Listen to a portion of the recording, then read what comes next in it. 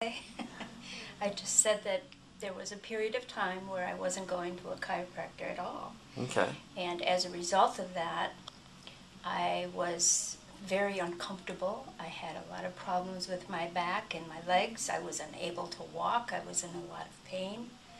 And as my treatments progressed, and with consistency and doing exactly what my chiropractor suggested that I do, after, I believe I've been at this for about 1.5 years, but I feel totally comfortable again. I'm able to walk.